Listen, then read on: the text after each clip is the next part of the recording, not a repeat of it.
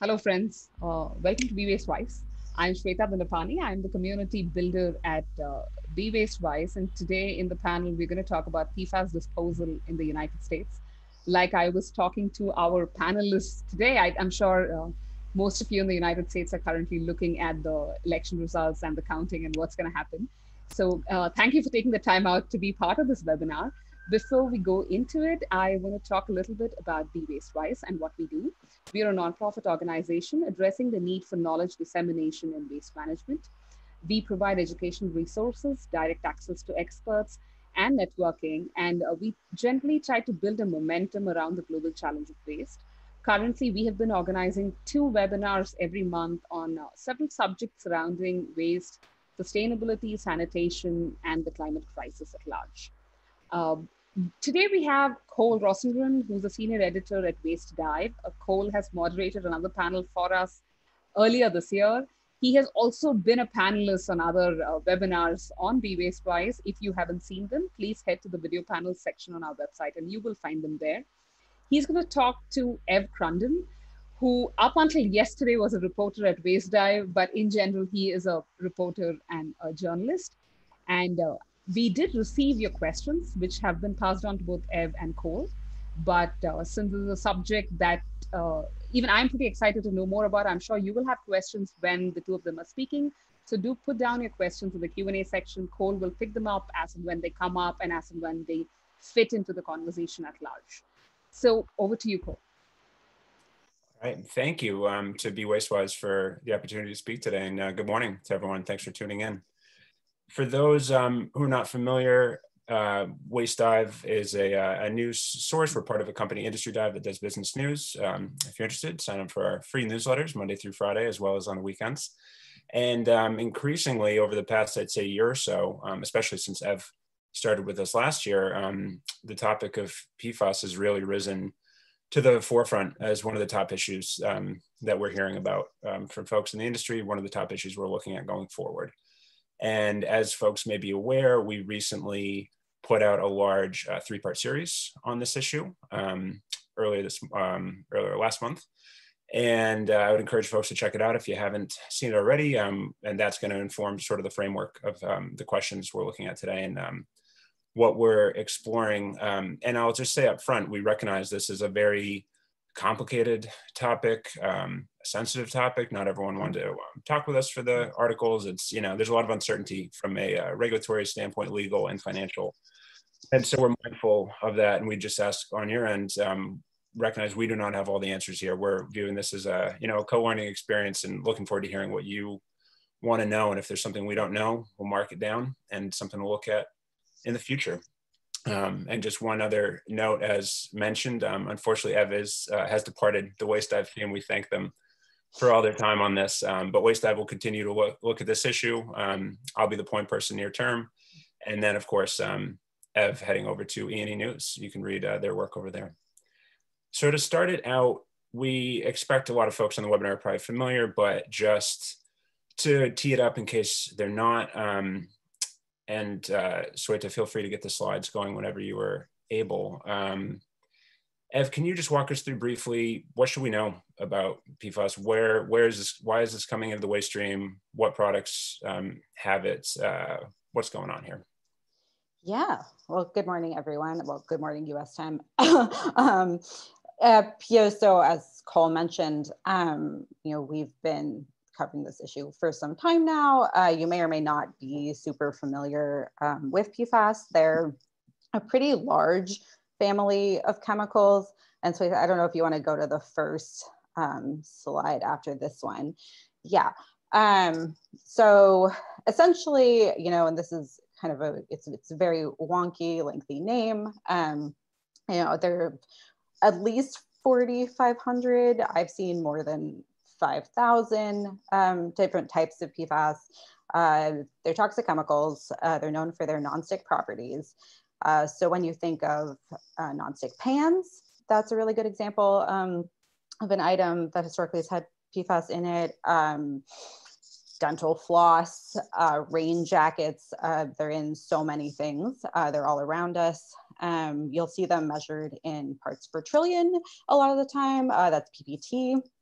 parts per billion, parts per million. You'll see other forms of measurement. So they're very, very diverse, different ways of looking at them and measuring them. But what we do know about them is that several have been pretty definitively linked to a lot of health problems, cancer probably being the most severe and disconcerting, but developmental issues, lots of other problems. And at this point, they've been around for so long that they're pretty much in every human's blood. They've been detected, in Arctic seawater, all over the world. A lot of concerns associated with them. And, two of them, PFOA and PFAS, have actually been phased out of production in the US. So we don't know about PFAS, some really disconcerting stuff that we do know. They are inevitable in the waste stream just because they're in so many products. And even, PFOA, PFAS phased out, they're still in your waste. So this has become an issue that the waste industry is having to deal with here in the US. And increasingly, there are concerns. A lot of you are probably following the final election that we're having here right now. And that could really determine a lot of the trajectory for PFAS, for regulations. The current administration does have a PFAS action plan through EPA, but there hasn't been a lot of movement on the federal level around it. A lot of criticism from environmental groups about that. It's likely that were Joe Biden to become president, that would change. I've spoken to many experts in the industry who say that could be, a major space to watch for people in waste. And then at the state level, 50 states, 50 different approaches, but we're seeing a pretty complex framework unfold around, drinking water is a big one, groundwater, surface water. Basically, what is the limit? How many PFAS can be in there before it becomes a problem? Different states have different approaches, but also issues, and we'll go into this in a little bit. But food packaging brings PFAS into compost. That's becoming an issue. AFFF, which is firefighting foam, has PFAS. That's another point where regulation has really focused. So it's becoming, in the last year since I really started focusing on this issue and how it's impacting waste, it's just become an enormous problem. Yeah, it sure has. From what we're seeing, we hear it come up more and more at industry events. Of course, we know industry groups, SWANA, EREF, many others are doing research on this. There's a lot of attention ramping up here. Not to get too deep into the weeds, because as you say, there's so many different state and local regulations, but as part of this work, with the help of our freelance researcher, Jacob, thank you, Jacob, can you just talk very broadly about the level of activity you saw around regulations at the state and local level in the past year, any kind of trends to call out there? Yeah, and it was hard. This project that we just published was months and months of reporting, and so much of the issue, even down to the wire, was figuring out where to focus, even just in terms of sectors, and then in terms of regulations and what to even track. It was hard because you'll see, even there's a kind of a more minor trend of banning PFAS in children's products, for example. But ultimately, based on different sectors for waste, I think, the water regulations are pretty notable, especially I think for the landfills sector. Drinking water obviously is not something you think of necessarily as being hand in hand with waste, but I did speak to several people who said, we see drinking water regulations and we think groundwater regulations, and then we think surface water regulations, and down and down, down. And at that point, it really hits our industry hard. So that's one, and even when I was first looking into it, you had a few states, you'll see the acronym MCL fly around a lot. That's maximum contaminant level. So that's, for example, EPA has a health advisory of 70 ppt or parts per trillion for both PFOA and PFAS. And so you'll see some states have actually started kind of enshrining that. So they'll set an MCL. It's getting kind of a race to the bottom. It's going lower and lower.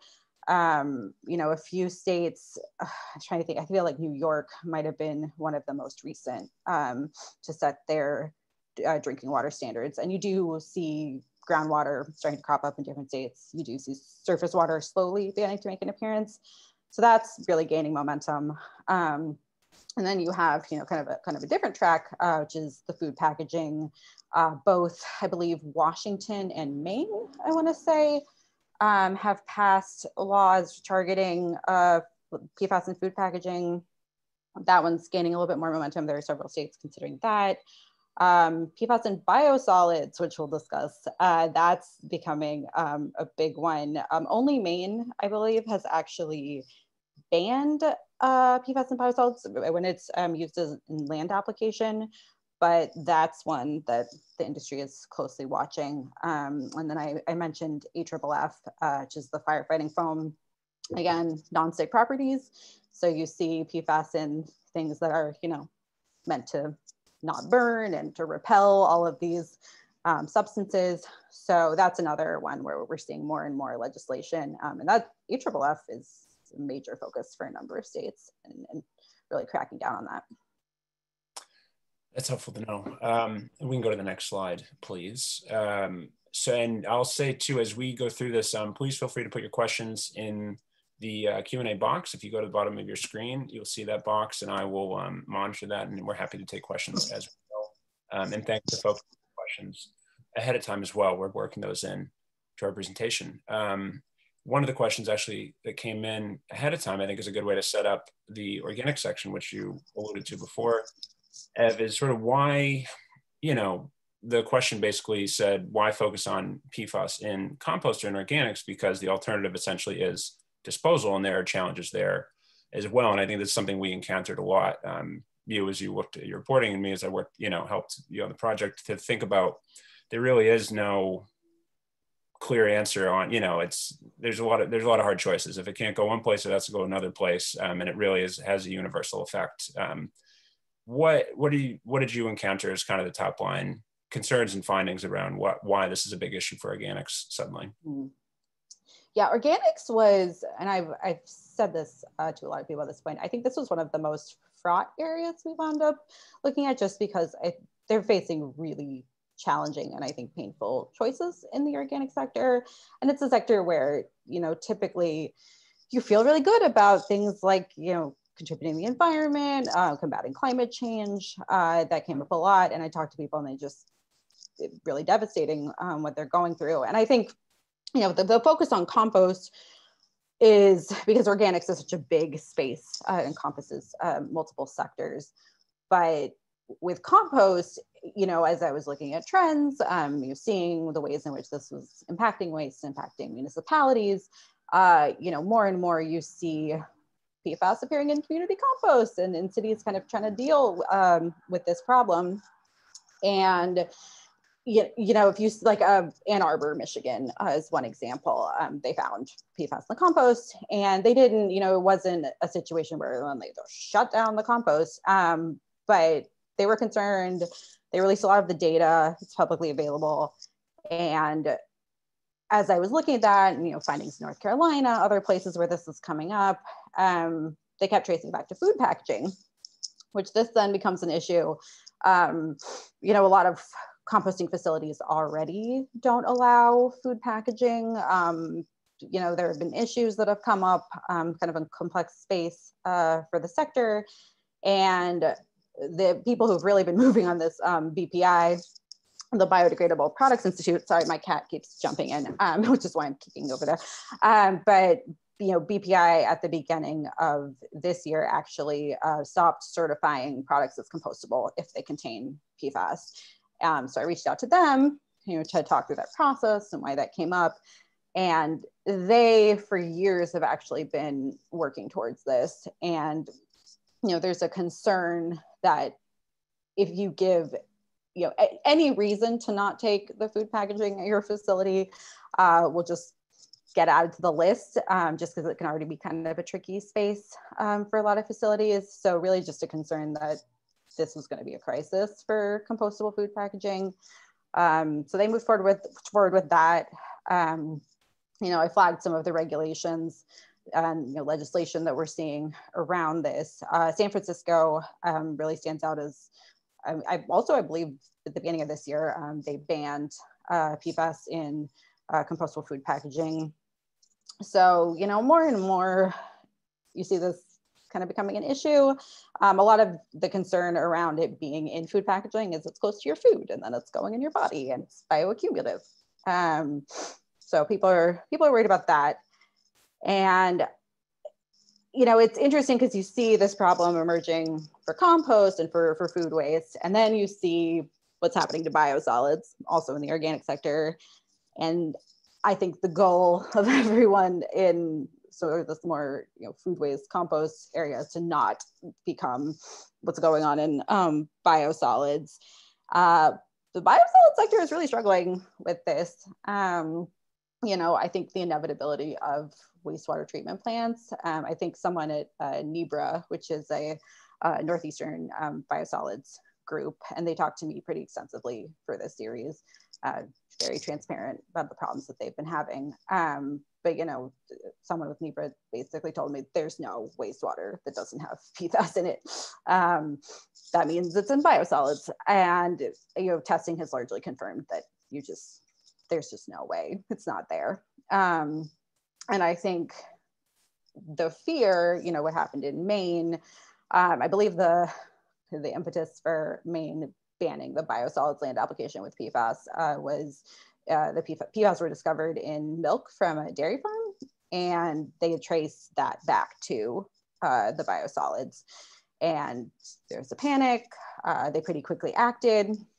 And the fear is, for the sector, that's going to happen in other areas. And you see already just like, nothing has actually happened in a lot of states, but just concerns have already led to pretty high costs. One example we highlighted, and it's on the slide as well, Concord, New Hampshire, just the fear of, regulations and getting into trouble. They wound up sending their biosolids over the border now. So they go to Canada. And that's a $500,000 increase, especially at a time when municipalities don't really have a lot of money. We got a pandemic going on, lots of issues there. So just in general, we're seeing this spiral. We're seeing a lot of panicking, a lot of lobbying. You've got NIBRA, other organizations involved, really pushing back.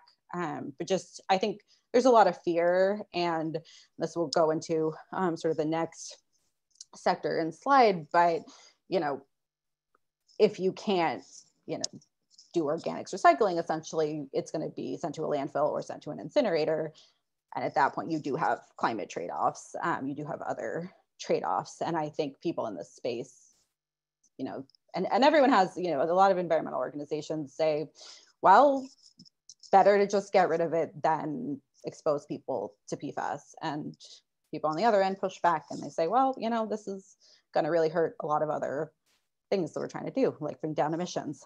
So it's pretty fraught, this conversation. We can probably go into the next slide now. No, it sure is. And I think, the next area of incineration is obviously a clear example of how fraught it is in communities. As you point out, Ev, right, the goal, of course, for folks in the organic space is to find that beneficial reuse for their material, be it through compost or land application of biosolids. And they do not want to see that material go to disposal in some cases, but we're not hearing about that happening at a wide scale yet, just for context so folks know, but it's a possibility in certain cases. And for broader waste of all kinds, not just organics, there is still that question of, okay, if there is, it's decided that waste does need this kind of final safe disposal solution because it contains PFAS, where can it go? And so, incineration is one that we hear about, and this will kind of get into the trade-offs between the two. And if we could actually go back one slide, please, to that.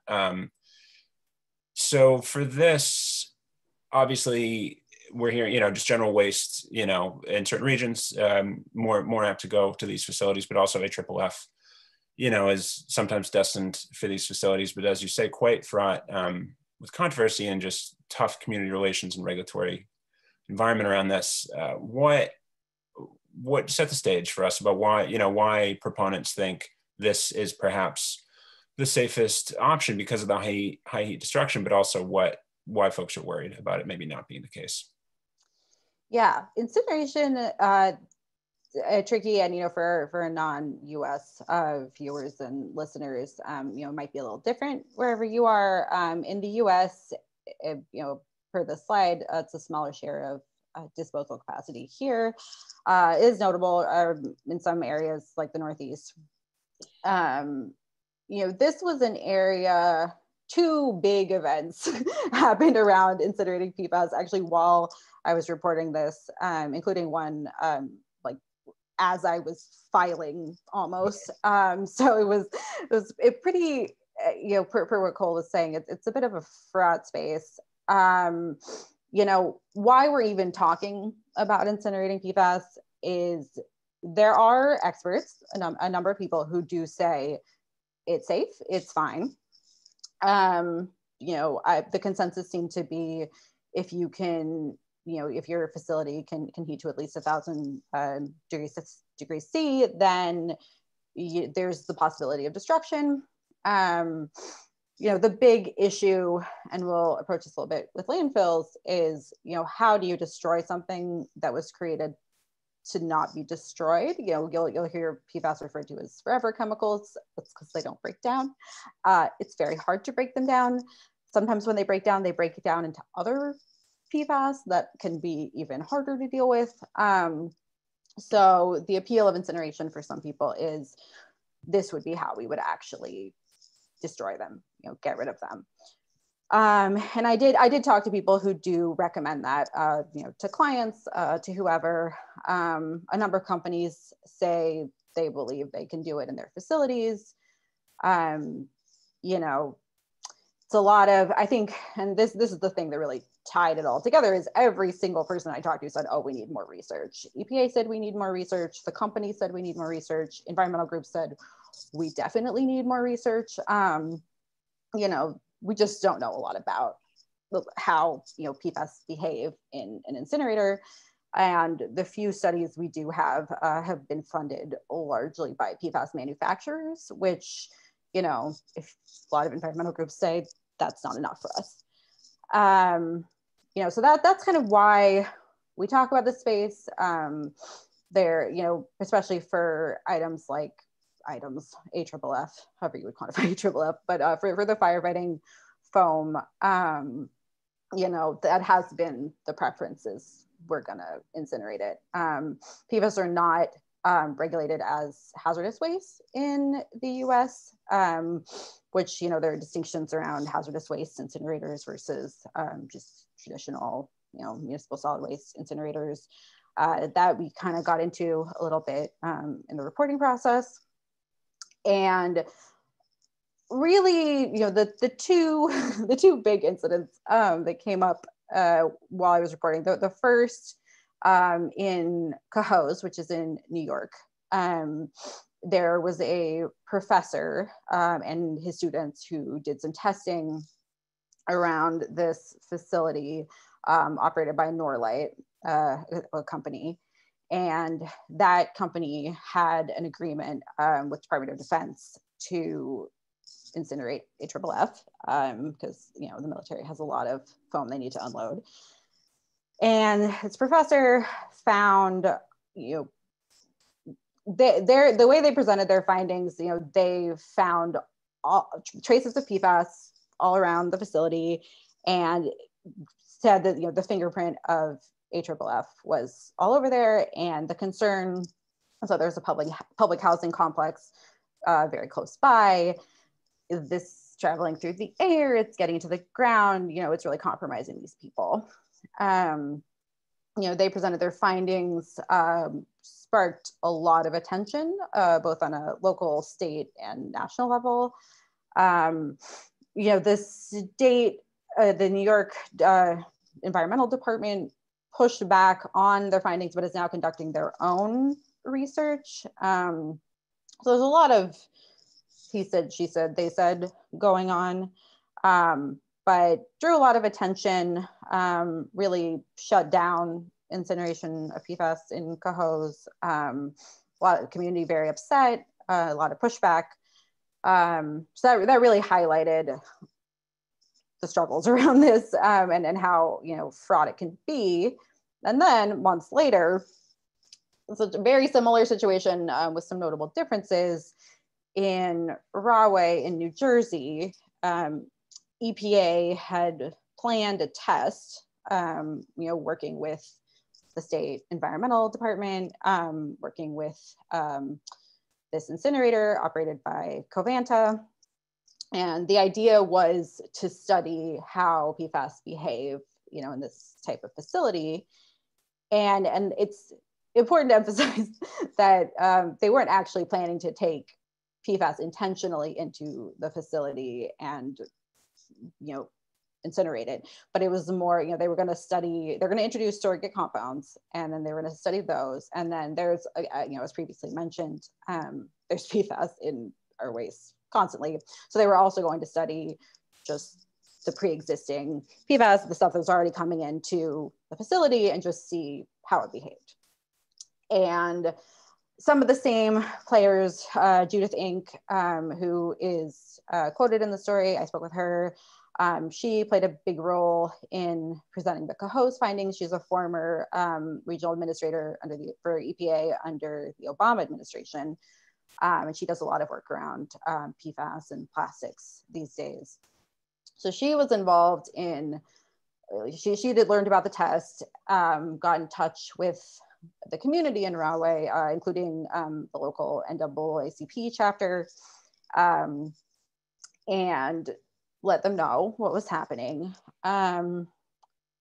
There was a lot of pushback, and you know, I think to contextualize this for people who maybe aren't familiar with Rahway and with where waste sites in the U.S. tend to be, it's a lot of low-income communities, communities of color, specifically Black communities in a lot of these areas.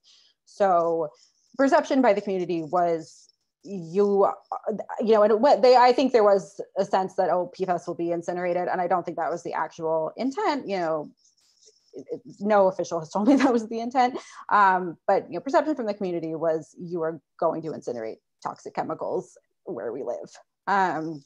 So they were very upset. They pushed back. A lot of back and forth. The test was canceled. A lot of blaming. EPA really like singled out Inc. and blamed her. New Jersey was critical of EPA, you know, partisan differences, Republicans, Democrats, but also, you know, in favor of the study, unhappy it didn't happen. The community was like, well, we want to battle, you know, you shouldn't do it here, you shouldn't do it anywhere. So very fraught, lots of differences of opinion. You know, since that time, and I've asked, you know, I asked EPA if they plan to do another test, kind of vague. I think, you know, there is, again, an agreement that more research needs to be done, how to safely do it, where to safely do it, very up in the air. And I think, you know, both of those examples, both in Cohoes and in Rahway, really underscore what a challenge it's going to be to do that research, just because, you know, you do need a facility probably to really figure out how it reacts or how they react in a facility. All of those facilities, for the most part, are going to be in communities that are going to be, you know, very unhappy with this happening nearby. So, you know, the bottom line around incinerating PFAS is we just don't know a lot. You know, some people recommend it, companies say they can do it, communities say we don't want you to do it here, EPA says we need more research. So it's a very, very controversial space. Yeah, no, it is. And as you noted, to one of the questions, yes, we are aware of the difference between hazardous and non-hazardous facilities, as pointed out, as noted in the story. And yes, we recognize that there's a distinction in where, what types of facilities can take this and how that will be handled. So thank you for pointing that out, Jeremy. Heading in, just a reminder to folks, as we head toward the latter part of this, please feel free to keep adding questions to the Q&A box. We're taking them as we go. We welcome your questions. And we can head into the next slide, please. As we think about, I would imagine, right, a lot of folks that we know have signed up, and just based on the scope of facilities in the country, landfills are the big piece here, right? In terms of just the number of them, the quantities of waste handled, and the potential for, if for whatever reason, material that was going to other destinations that we've discussed cannot go there any longer, it all often comes back to the landfill. And so in thinking about this, in brief, of where to it seems like, from the story and from what we're hearing from folks, really, the concerns around the leachate here and how to treat that, and potentially where it goes, right? If landfill sites are using offsite treatment, which is certainly not uncommon. We're hearing more talk of folks trying to get more of that happening in-house, but it's certainly expensive, right, to build that out. What were some of the kind of top line findings here on landfills, and what are some of the unanswered questions really that landfill operators are looking at from what you've heard? Yeah, so this I knew going into this project and reporting on this, that this was going to take the most time and, have the most components and be the most complex. I think the bottom line is, I like to caveat just in case, say all landfills likely have PFAS. All landfills have PFAS in them.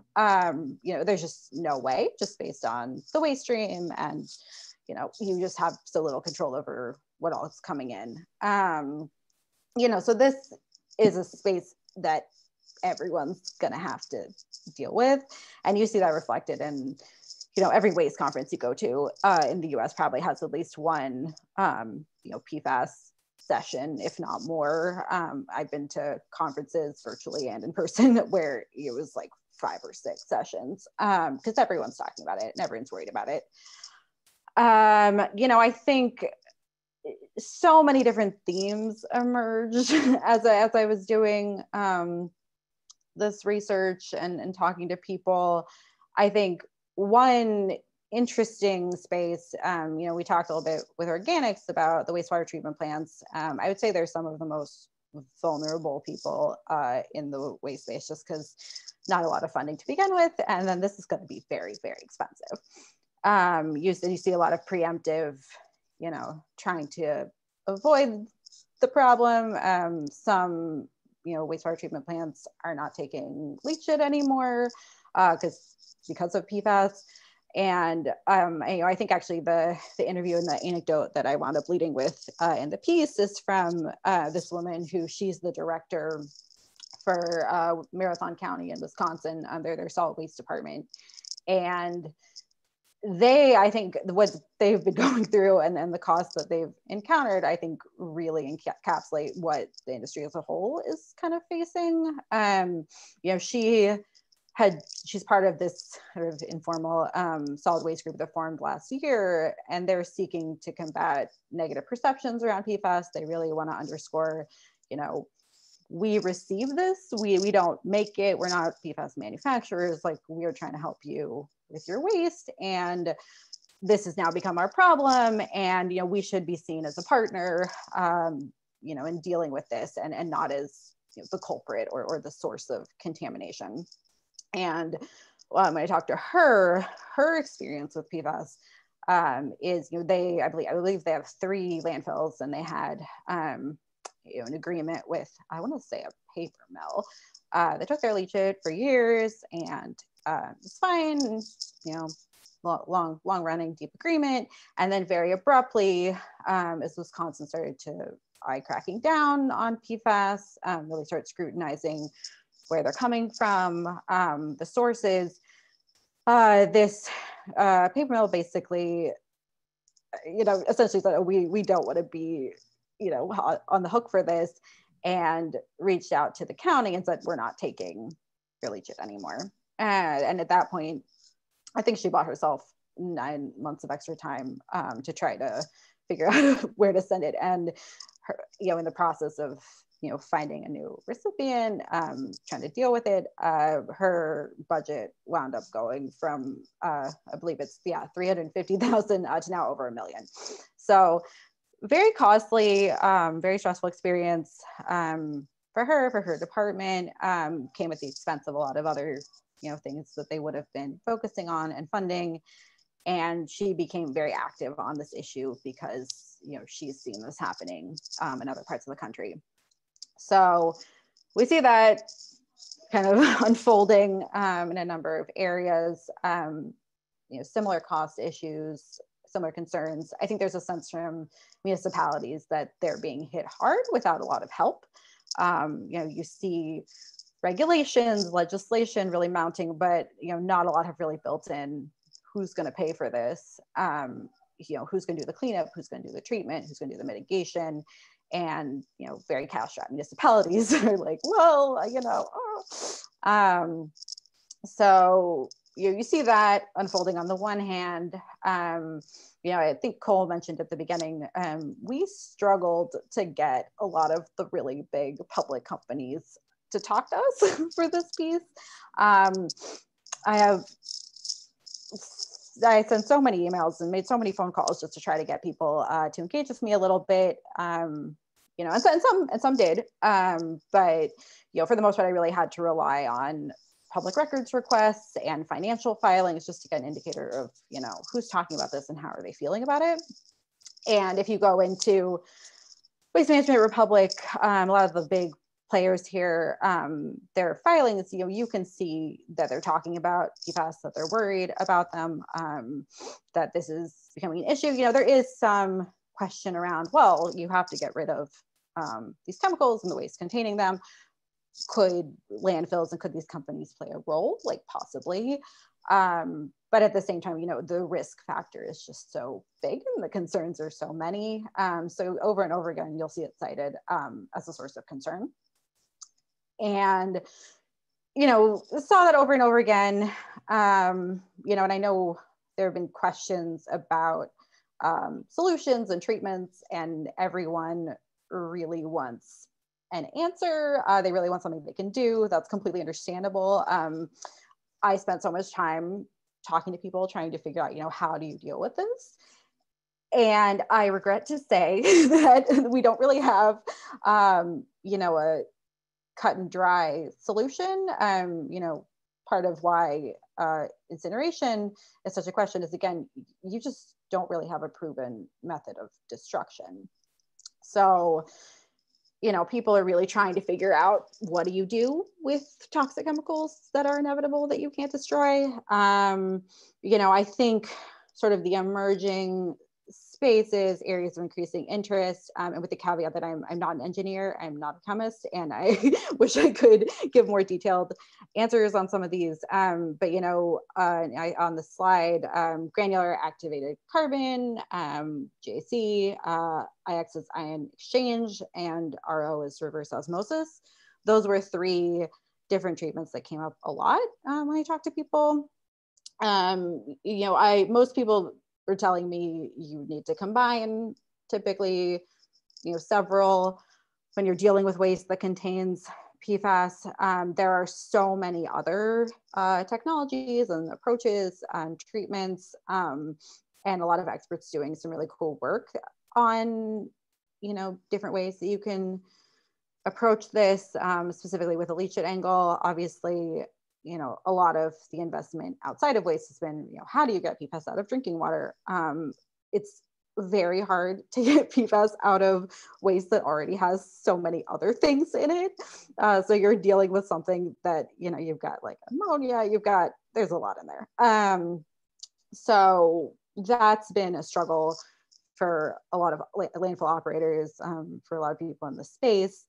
And even as these treatments are emerging, I think the number one thing you need to realize is it can be very expensive and you could be paying a lot of money and still have PFAS you need to, send back to a landfill because you just can't destroy it. It's still there. And I get, emails from people every day marketing their latest PFAS solution treatment. I cannot give you my assessment of what would be best. Some seem to work better than others.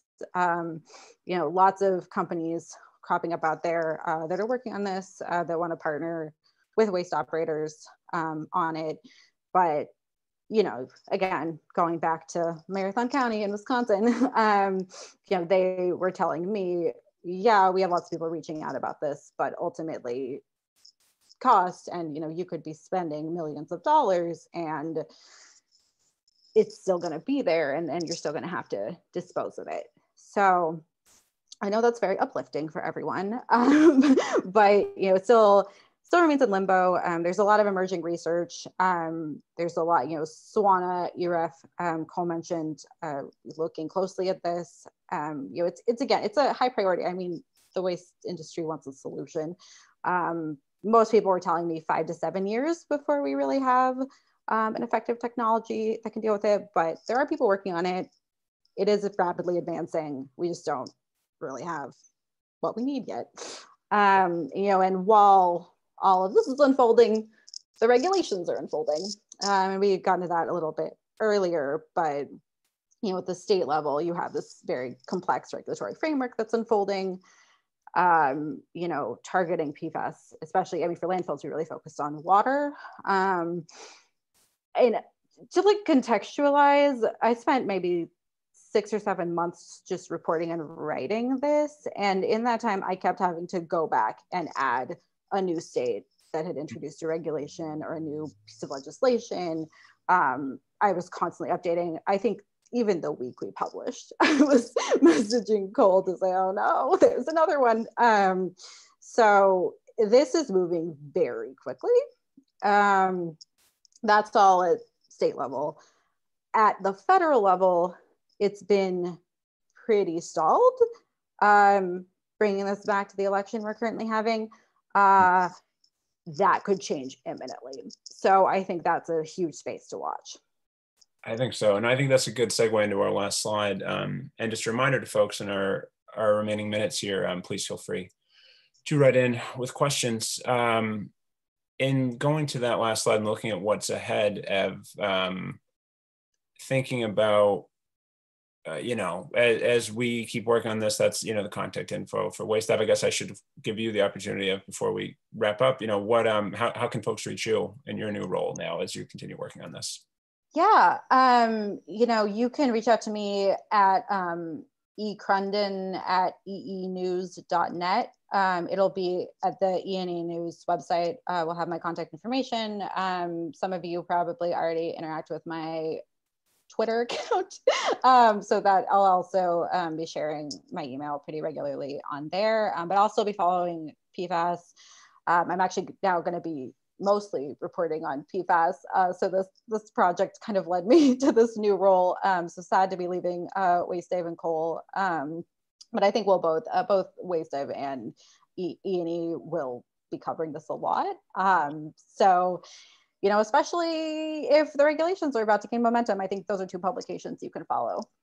Yeah, just a quick, you know, last question on that. Again, we don't know, but for as far as what you've heard, if, as it appears potentially, you know, that we do see a possible Biden administration, of course, we won't know what happens with the Senate for some time, but what have you heard from folks about what, if there is a change, at the very least at the, you know, at the White House level, what could that mean, and how, in terms of how this issue is handled differently federally, or is it too soon to know?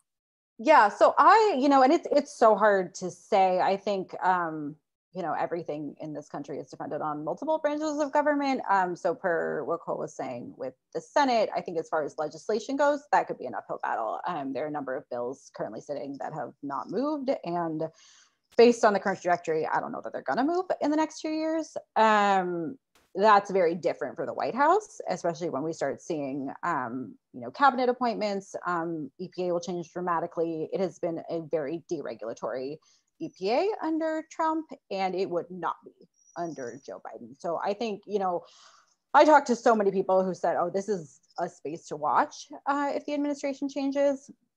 I think we will see very drastic differences. You know, I don't know that it's a day 1 priority, but like a day 20 priority, probably.